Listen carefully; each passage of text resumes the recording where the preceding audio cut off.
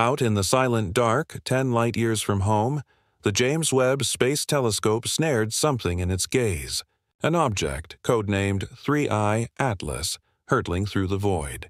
For months, humanity was told it was harmless, just another interstellar tourist passing through our cosmic neighborhood. But the latest data, confirmed by the most powerful observatory ever built, tells a different story. A terrifying story. The object is no simple comet. It's accelerating. It's changing its trajectory. And its new destination is locked, a direct collision course with the planet Mars. This isn't just an impact. It could be an arrival. Join us as we unravel why 3I Atlas has every astronomer on Earth holding their breath, and why this interstellar anomaly may forever alter our place in the universe. When astronomers first detected 3I Atlas, it was a ghost, a faint smudge of light slipping into our solar system from the unfathomable depths between the stars.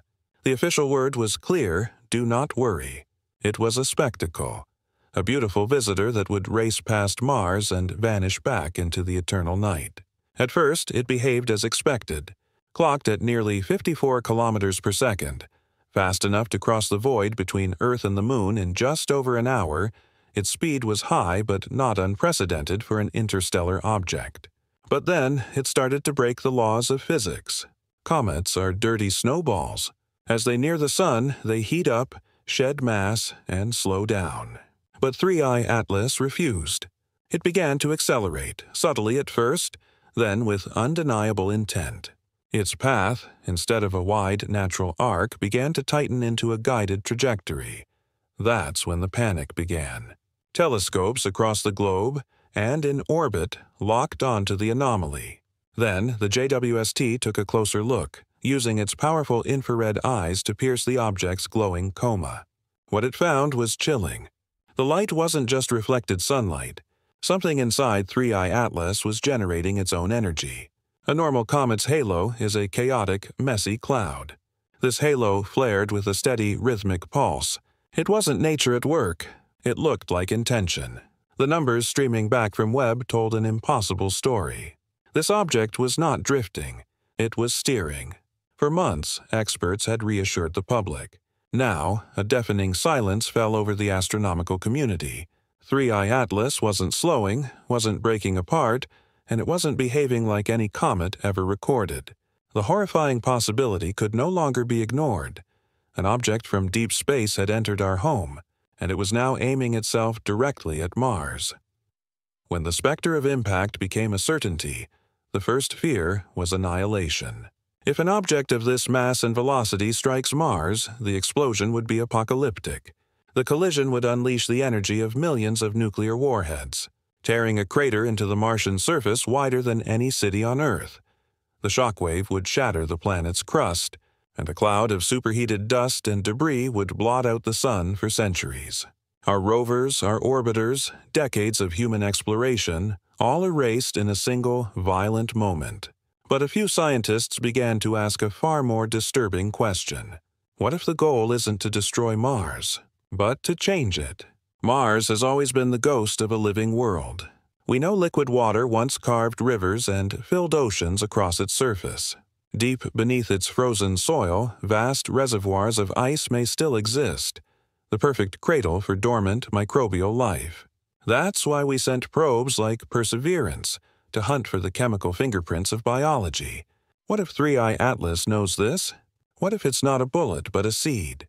The James Webb Telescope detected bizarre, complex molecules in the object's wake. Not random dust, but engineered polymers, the building blocks of synthetic life. Biologists began to whisper a chilling term: directed panspermia. An intelligence could be using this object to deliver a biological payload, to plant something in the fertile ground of Mars. Suddenly, Mars wasn't a victim. It was a laboratory, an incubator. The impact's heat could melt the subterranean ice, releasing ancient Martian microbes, while the object itself introduces a foreign, alien biology into the mix. The result would be something entirely new, part Martian, part alien, and entirely by design. Just as this terrifying theory took hold, 3I Atlas began to talk. The JWST detected bursts of gas firing from the object, but they weren't random. They pulsed with the precision of a clock, one burst every 17 minutes. Each pulse was a tiny nudge, a minute course correction.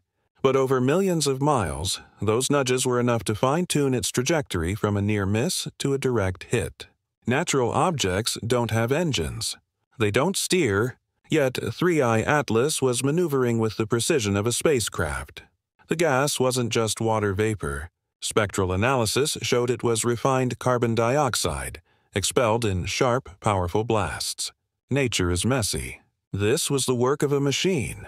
The implications were staggering. Was this a probe, a weapon, or something far stranger?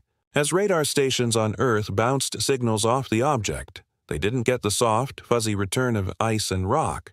They got a hard, sharp reflection, the signal of dense, structured metal. Something inside was solid.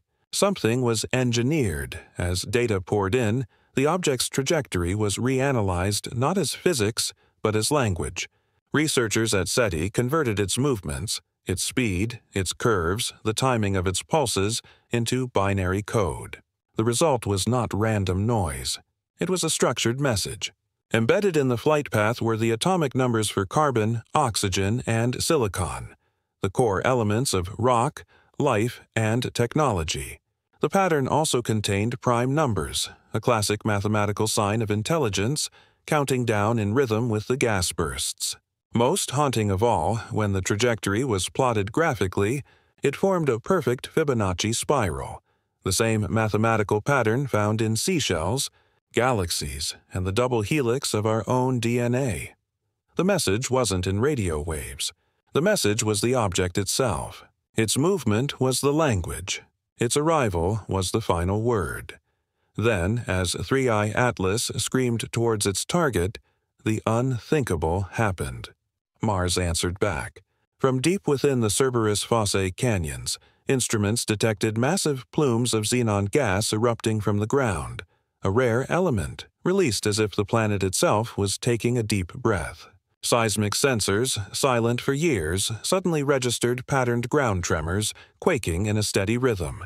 Orbiters detected faint magnetic pulses from deep beneath the surface, pulsing in perfect sync with the object's 17-minute bursts. The comet pulsed. Mars pulsed back. The long-dormant volcano, Olympus Mons, began to emit a low-frequency harmonic hum, a vibration that resonated across the planet.